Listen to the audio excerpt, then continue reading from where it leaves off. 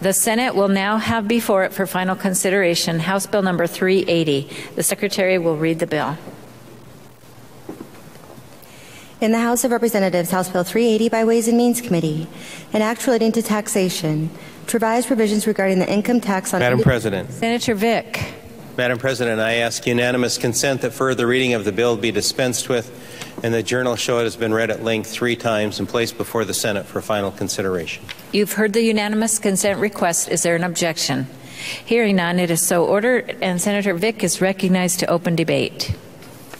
Thank you, Madam President. Good senators.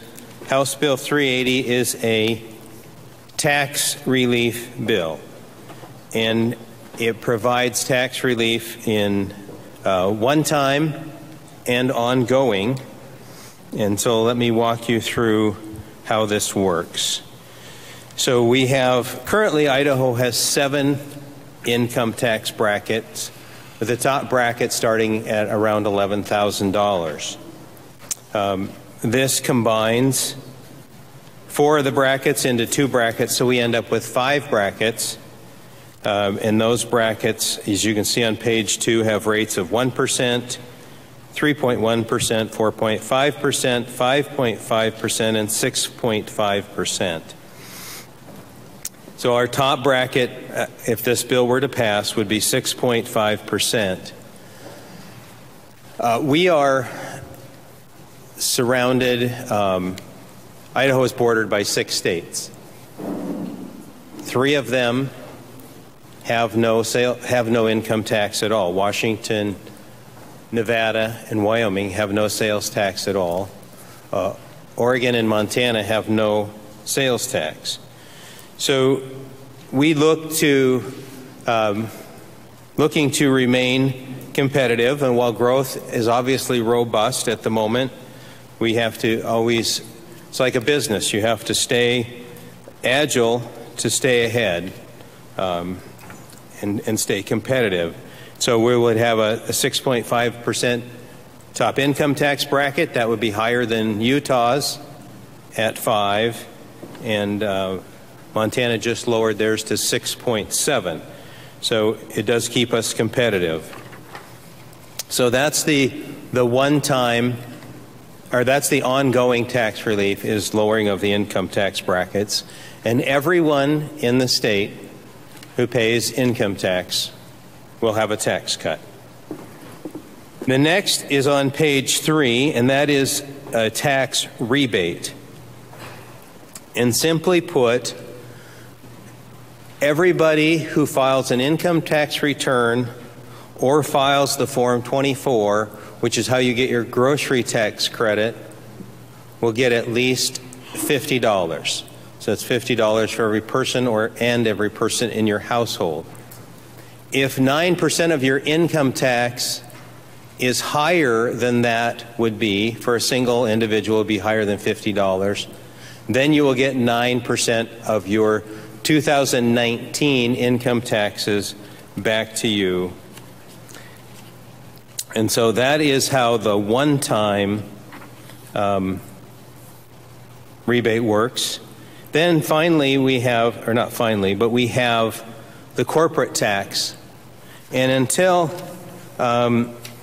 2012, the corporate tax was actually lower than the individual income tax rate.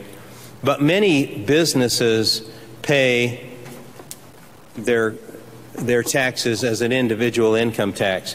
And so in 2012, we actually made the corporate tax and the personal income tax rate, the top rate, the same. And so in this bill, we also lower the corporate tax rate to 6.5%. And then finally, the tax relief fund on page 4 is how these are going to be paid for.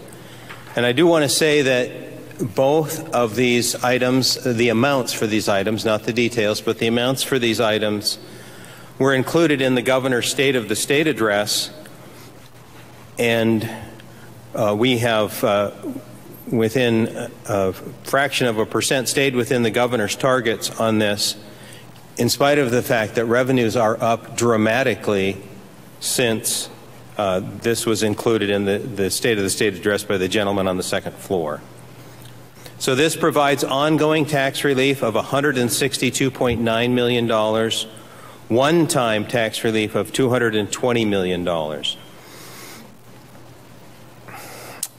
I handed out to you a sheet that has a couple of, just has 2 lines on it, and that is the population of Idaho and income tax revenue. This is not total revenue, this is just income tax revenue. And there's 2 purposes to this. One is to show you that, in fact, income tax collections, have kept up with our population growth,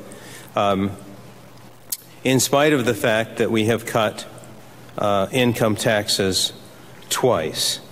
Income taxes are one of the primary impediments to business growth, and so I think it's important that we keep them competitive. I think it was kind of humorous, but when President Reagan was trying to cut income taxes, when he became president, the top federal income tax rate was 90%, and they cut that to 35%. But he said that somebody asked what tax bracket Albert Einstein was in, and he said, I don't know, but I do know that before he tried to figure out income taxes, his hair was straight. So, and so one of the reasons for having fewer brackets is to simplify the tax formula. On the one-time rebate, so one of the reasons that there's $50 in there for everybody is because not everybody pays income tax, but pretty much everybody pays sales tax. And so the $50 per person would allow you, covers the sales tax for $833 worth of goods. So if you bought up to $833 worth of goods, you're getting the that entire amount back in a rebate. And there's been some talk about that most of the revenue, or most of the reduction, goes to those in the top bracket. Well, I would like to point out to you that in Idaho, again, we currently have 7 brackets. Top bracket is at around $11,000, but over 97%. I'm going to say that one more time. Over 97% of all income tax revenue, those people are in the top bracket. So there's less than 3% of the revenue is collected from the people who end up in one of the 3 lower brackets. Then I do want to say that I do think that having fewer brackets, as a matter of fact, having a flat tax is the fairest tax. I don't think it's appropriate to penalize people for being successful. And so when I read some criticism that this was more like a flat tax, I took that as a compliment, because I think that a flat tax is a fairest tax. Make 1,000, if you have a 5%, it's easy, but if you have a 5% tax rate, make $1,000, pay $50 in tax. You pay $5 in tax, as a matter of fact, $50. If you make $100,000, you pay $5,000 in taxes. So you pay more. The more you make, the more you pay, but you're not penalized for being successful. So I like the idea of a flat tax, and that was part of my impetus for trying to remove a couple brackets, is to get us closer to that flat tax. I would also like to say that we just talked about the transportation funding. That's not affected by this. The water and agriculture projects that were outlined in the Building Idaho's Future program outlined by the gentleman on the second floor are not impacted. The education budget's not impacted. The capital construction, our rainy day funds, all of those things are included, and so we're not we haven't reduced any of those to pay for this legislation. I believe this is a good step forward to keep us competitive with our surrounding states. And while we're having a lot of people move here at the moment, that hasn't always been the case. And we need to stay competitive so that our children, and in this case, in my case, my grandchildren, have a state that's competitive and producing jobs at a positive rate. And with that, debate is open. Is there further debate? Madam President. Senator Nye. Thank you, Madam President. To debate the bill. The senator has the floor. Thank you, Madam President. I'd like to compliment the members of this body. We deserve compliments for what we've done in the past, because Idaho's economy is booming. We don't need a cut. We need to take care of deferred maintenance, in my humble opinion. We have great needs. I won't go into detail, Madam President, about our needs, but the deferred maintenance in our great state includes billions of dollars. Roads, bridges, streets, and buildings that we've deferred money for, education, and others. This bill does not address the tax that I think everybody wanted us to talk about or deal with this session. Madam President, I've attached and handed out some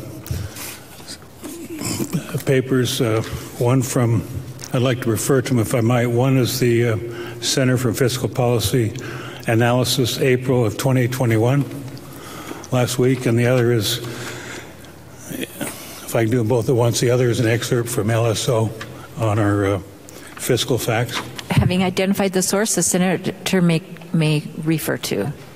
Sorry? The senator may refer to these, having identified the source. Thank you, Madam President. If you had a chance to look at these, it's quite instructive.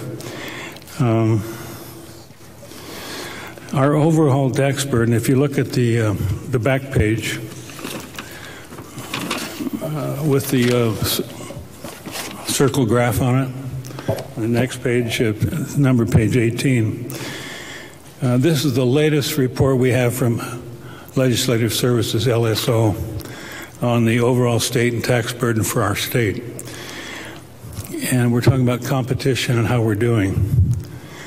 If you look at the bottom paragraph, it says, according to the report, Idaho's overall tax burden relative to the population of major state and local taxes is over 26% below the national average already. And this is the 6th lowest overall in the entire United States. So for that reason alone, one might suggest we don't need a cut. We might want to fix the roof.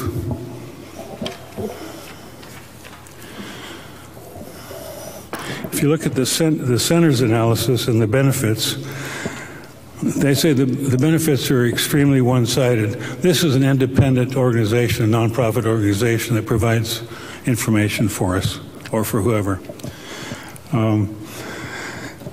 It says 60% of the households in Idaho will receive the benefit of $15 a month or less. 60% of the households. That's the bar chart on the back page there. The other thing that surprised me, Madam President, is that this bill may well put our federal dollars at risk, as the feds may be able to claw back over $800 million because of this bill. So I urge that members consider a no vote on the bill. Our surplus and our situation now should be used to invest and help in other areas of our great state. Thank you, Madam President. Is there further debate? Madam President. Senator Burgoyne. Thank you, Madam President. I rise in opposition to the legislation. If you look at the second page of the handout, the bar graph that was just mentioned, you'll see that the top 1%, who can fairly be characterized as the rich in Idaho, will receive $8,883 of this annual tax cut. And you'll see the other numbers there. The lowest 20% gets $82, and you've got to get up to even at $103,000 a year, you only get $408. That kind of a distribution is not acceptable to me, and I've had no constituents send me any letters asking me to give tax cuts to the rich or to give income taxes, for that matter, a cut. With this kind of money, we could provide genuine property tax relief or pay off our override levies and provide real needed tax reform and relief for ordinary people in this state. I will be voting no. Thank you, Madam President. Is there further debate? Madam President. Senator Rice. Madam President, one of the things that I find very interesting is that we have a tendency to think about tax cuts as being static sometimes, and they're not. One of the interesting things about economics is it tells you that if you penalize something, you'll get less of it. And one of the ways you can penalize something is with taxation. And so when you tax, depending on your rate, as you increase your rate, you may get an increase in revenues, but at a certain point, that turns over and you start decreasing revenues over time. And that doesn't mean that necessarily that they go down, but they can grow at a lesser rate. What I've observed as I've watched ours is, as we've made some cuts, that our rate of growth in revenues has gone up. It's not gone down. That tells me that we're on the backside of that curve. This particular tax cut is mostly funded with the tax relief fund. A couple of years ago, we imposed an additional tax collection methodology to collect more of the sales tax on internet sales from things that didn't have a location in our state, but we dedicated that to tax relief. And this bill begins fulfilling that promise to the citizens of the state of Idaho by giving them tax relief funded by those collections. That's an important thing. I think it's rather interesting because I see references to in a handout to making this will make the taxes more regressive. Frankly, I don't agree that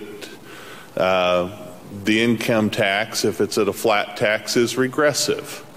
I also happen to be Christian, and apparently God agrees with that, or I agree with him more likely, because he didn't ask for a different rate from different people.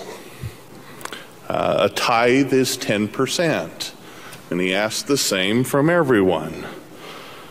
It's really difficult to give someone who pays $100 in tax a dollar amount tax cut that's as big as someone who pays $5,000 in taxes. In fact, you can't do it, because when you go beyond what they pay, that's not a tax cut. That's a dole. This is tax policy, not some other kind of policy. This is a good bill. It will strengthen the economy of the state of Idaho. It provides relief to the citizens of the state of Idaho. In fact, it provides tax reductions to every citizen who pays income tax in the state of Idaho. That's good policy. That's fair and that's appropriate. Just one last comment on graduated income tax. In my opinion, a graduated income tax penalizes attempting to move up and change the circumstances of your birth. That's not something that I support. My father, when he was a boy, his family were migrant farm workers. Through hard work, working full-time while he went to college, in fact, he started working full-time in high school.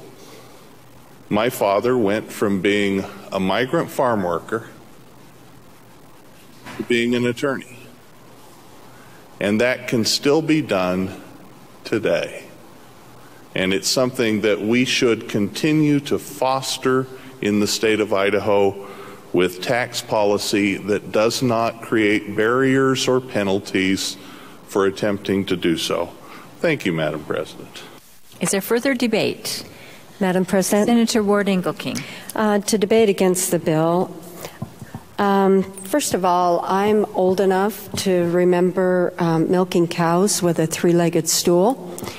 And I know what happens when one of those legs gets too short and it's not pretty. And I'm looking at this and thinking, okay, income tax revenue is one of the legs to our stool that our general fund is based on. And we have just a reminder that tax relief fund actually is online sales tax money. And it does go into a separate account right now, a Wayfair account, and it is due to sunset. And that money was supposed to come back to the general fund to help fund schools, health and welfare, corrections, now roads. So it's problematic when we continue to decrease what we're looking at in general funds. And I just have to say, I have not had one single email, not one single phone call from a constituent asking for income tax rate reduction. And in fact, it seems a little ironic that we'd be looking at income tax reduction in a year when many Idahoans had little or no income due to the pandemic and the problems that we saw arise because of that.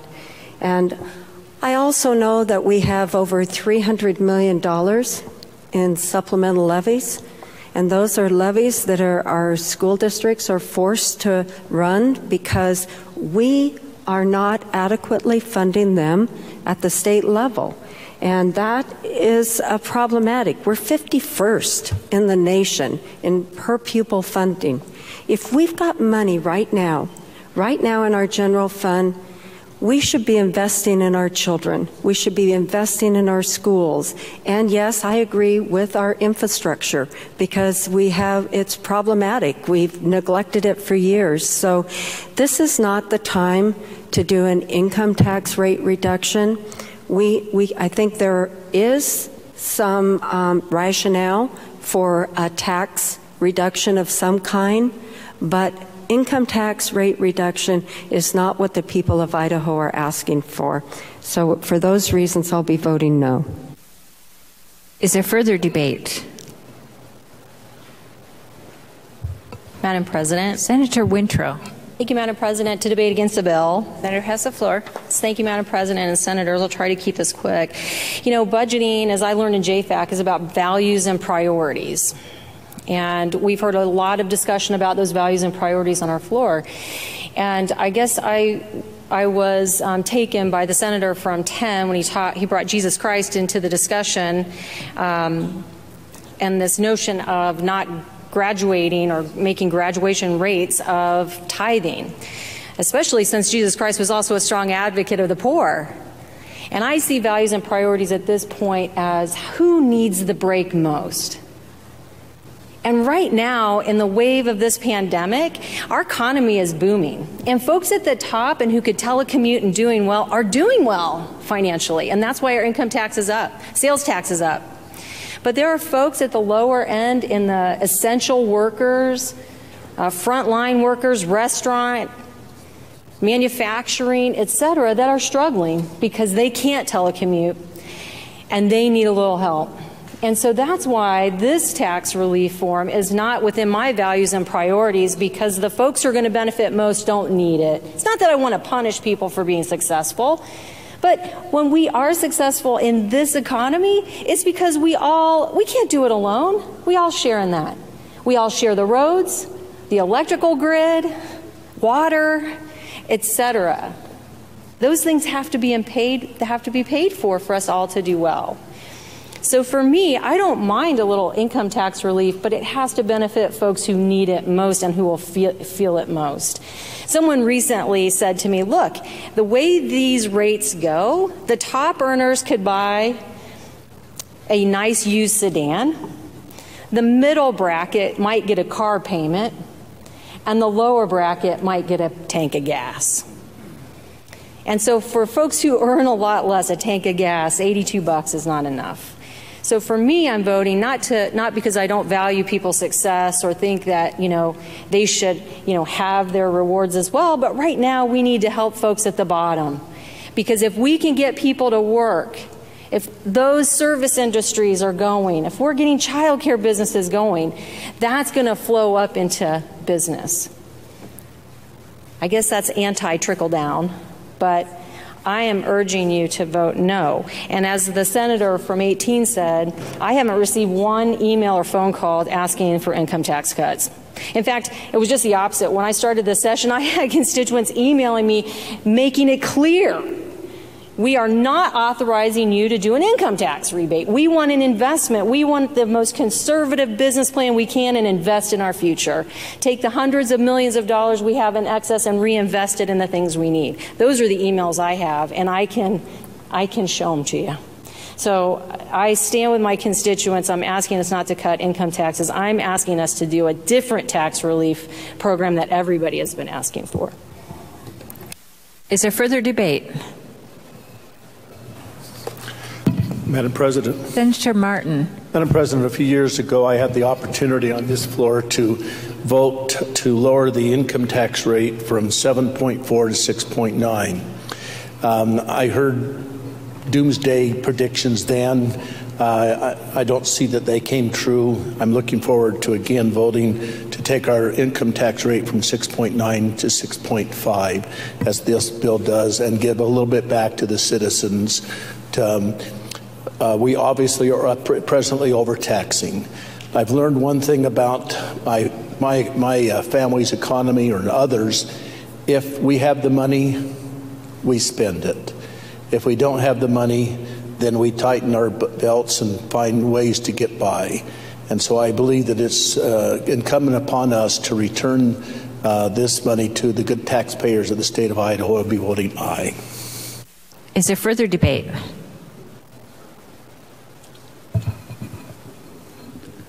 Madam President. Senator Groh. Thank you, Madam President, to debate in favor of the bill.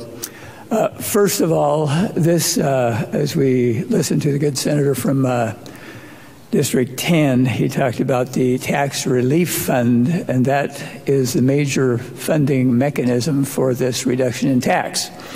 And I reiterate, it is a tax relief fund. It is not a tax. It is not a fund to move monies to education or to move it to roads or to move it to somewhere else. It is to relieve taxes. Now, the question could be raised, well, what taxes are needed to be reduced? We've got legislation coming through that we'll receive shortly, I hope, on property tax to help in that regard. Sales tax is at 6%. This particular income tax bill brings the income tax rate down to 6.5%, which is closer to the sales tax rate. We do have 3 different taxes here in the state. A lot of states around us only have 2. And so all we can do to minimize the tax burden on our citizens, we should do it. Money that's left in the budget of the state will tend to get spent somewhere. I feel it's imperative for us to do all we can to help those that are paying the taxes to reduce that burden. This is not a redistribution of wealth bill. This is a reduction of income taxes, and obviously those that pay the most tax will get a similar percentage back, but naturally the amount that they receive is higher because they're the ones that are paying most of the tax. So I urge your support. Thank you. Bye. Is there further debate? Senator Lamar. Thank you, Madam President and fellow senators. I just wanted to say first that it's a pleasure to serve with you all this week. I am thankful for all of your service and the service of Senator Nelson, and honored to help substitute for him today. I just wanted to speak in opposition to this bill today. Normally I'm a county commissioner, not a senator. And when I hear from people, I hear about property taxes. I do not hear about income taxes.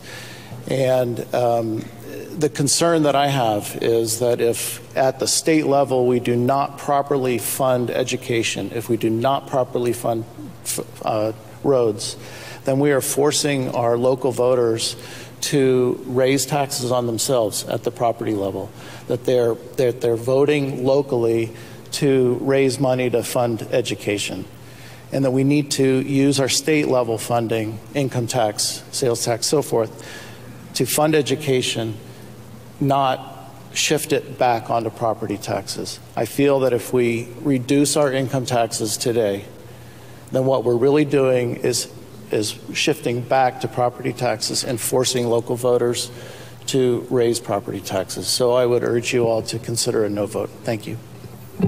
Is there further debate?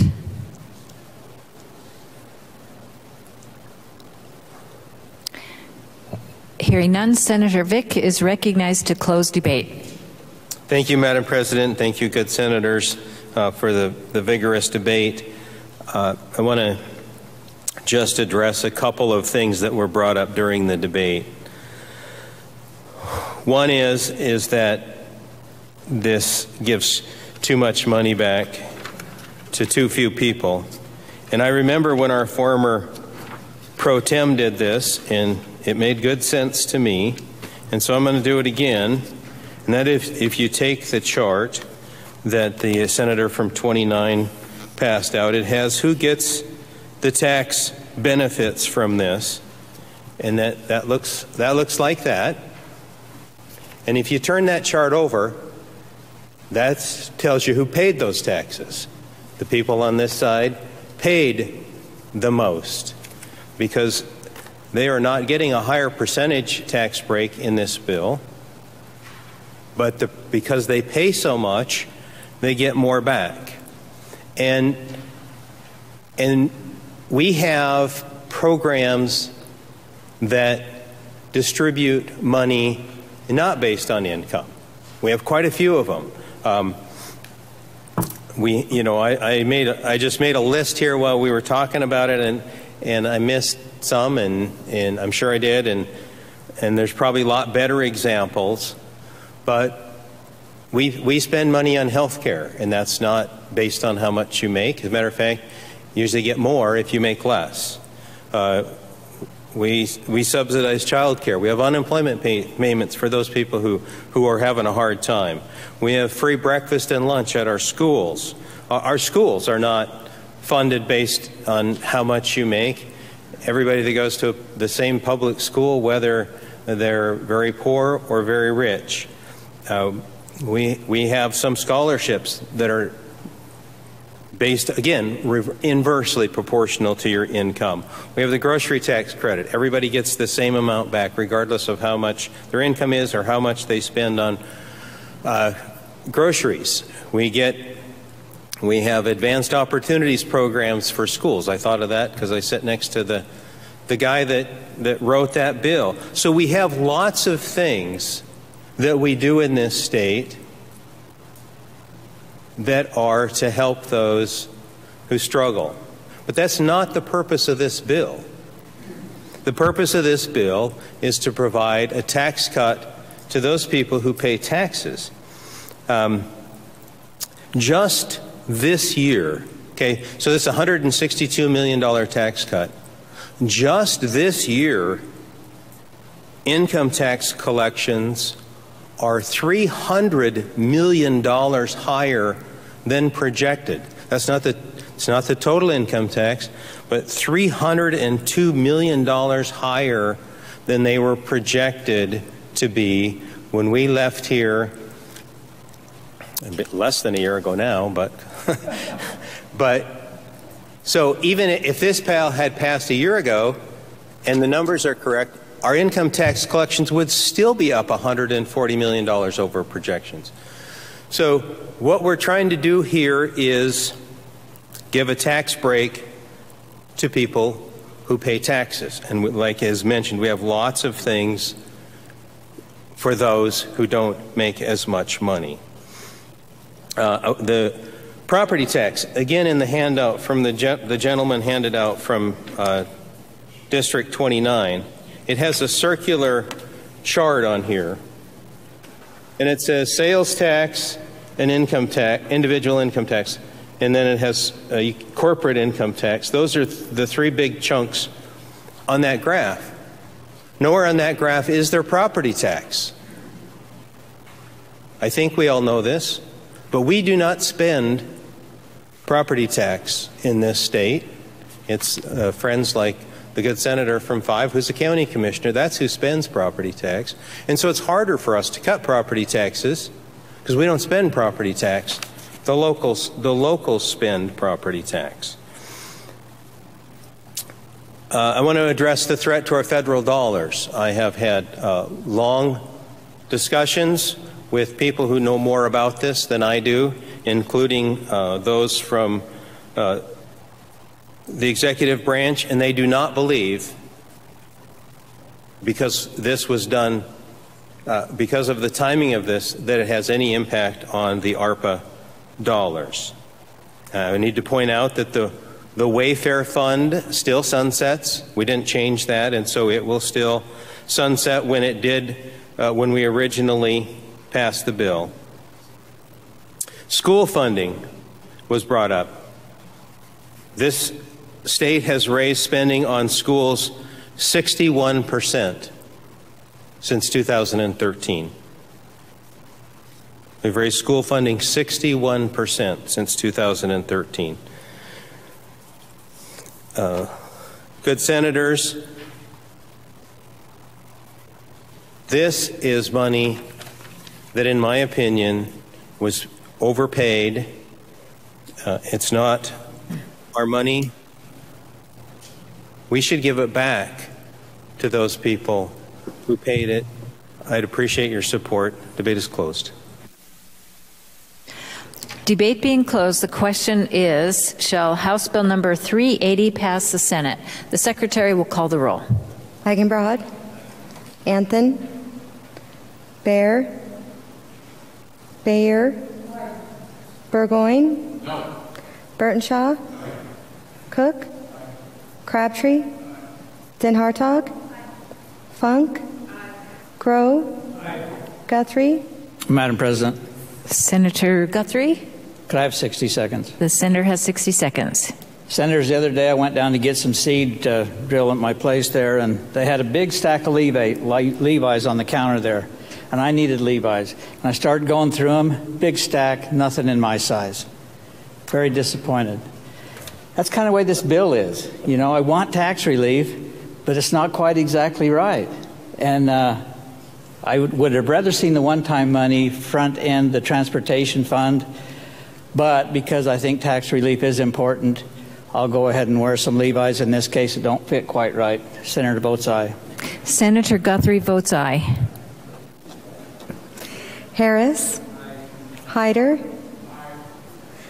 Lamar, Lee, Lent, Lodge, Martin, Nye, Patrick, Ryder, Rice, Ricks, Riggs, Stennett, Madam President, 60 seconds. Senator Stinnett has 60 seconds. Thank you, Madam President. Senators, Idaho has the highest amount of minimum wage earners per capita in the country, and we're talking about 60% of Idahoans receiving $14 to $15 a month with this bill. And the bill is going to cost about $400 million in the first year. It would take only $350 million for us to pay for all our bonds and levies that are burdening our school systems. We've not balanced our budget, and Idahoans are demanding property tax relief. They're not demanding a tax rebate that gets them lunch. I vote no. Senator Stinnett votes nay. Thane? Aye. Vick? Aye. Ward Engelking? Winder? Wintrow? Woodward? Cito?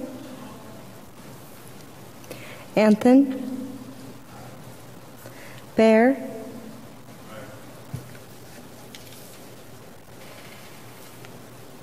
Lee?